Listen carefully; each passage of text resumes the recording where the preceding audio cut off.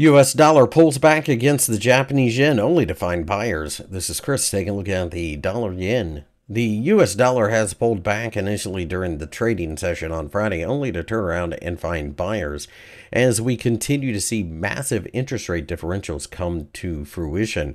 The 152 yen level underneath will continue to be a major support level, and I think that as long as we can stay above there, we are kicking off the next leg higher in this pair. With that being the case, I think you have to look at this through the prism of finding value on each dip, and you have to pay close attention to the idea of whether or not we can stay above the 152 yen level. Breaking down below there would obviously be very negative, but the 50-day EMA sits just above the 150 yen level and is an indicator that a lot of people would pay attention to. Furthermore, the 150 yen level is also an area that a lot of people would pay attention to due to the fact that it is a large, round, psychologically significant figure.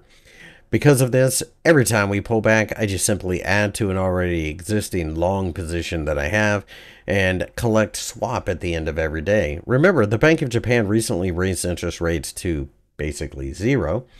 And although that is better for the yen, the reality is that the Federal Reserve may not be cutting this year at this rate.